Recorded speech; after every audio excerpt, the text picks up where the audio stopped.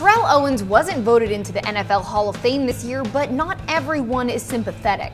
Marvin Harrison, who was voted into the NFL Hall of Fame, took offense to T.O. saying he felt, quote, disrespected by the slight and had some harsh words for his former fellow whiteout. Harrison appeared on the Talk of Fame network and said, quote, the person who was supposed to get in, got in, and that was me.